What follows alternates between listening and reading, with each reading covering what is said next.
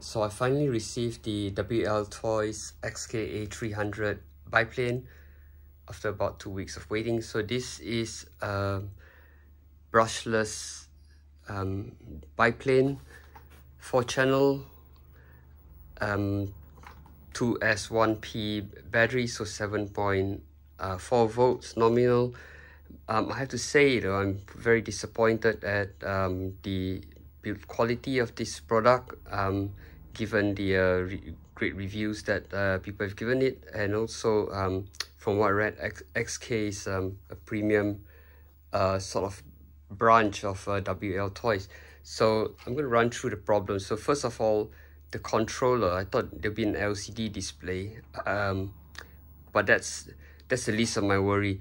So the biggest issues are, and I've already tried to fix all these as best as I can. So if you look at the rudder, it's kind of asymmetric. So if I sort of move the control stick to the right, you can see the amount of travel is very different.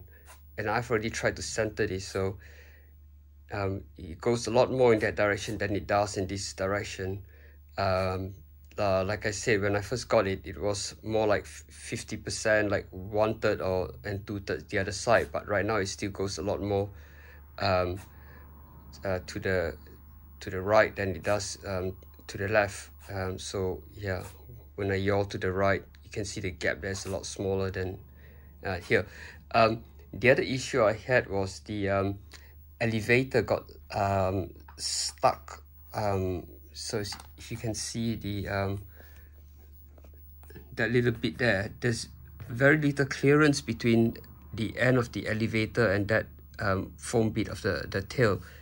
So you can imagine, previously I couldn't sort of if I pull the elevator down to climb, so if I try to pitch up, then the elevator wouldn't travel up as high as it does now, because it had sharp edges, and that sharp edge would just cut into the foam, and it gets it will get stuck halfway. So I had to dismantle the whole thing and file it down, and now it seems to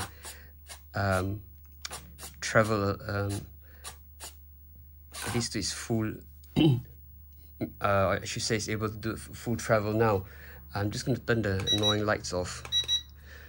But my biggest worry is, if we have a look now at the front, we can see that the motor mount is just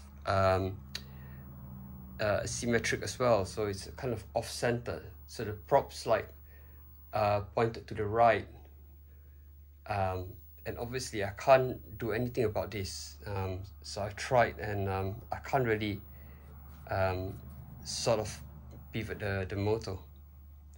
I haven't flown the plane yet, but just looking at the propeller going off to one side, so that's really shocking for an aircraft of this quality. Really, I expected more.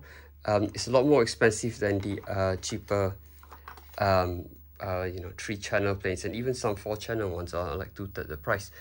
The details are very nice. I'll give it that, and that's what most people say anyway. Although you can see the red pins come off in various places. But yeah, that doesn't bother me at all. So I think the biggest worry I've got now is the propellers off to one side. But we'll see how it goes. It's too windy to fly today, so we'll have to wait till another day. Yep. Thanks for watching.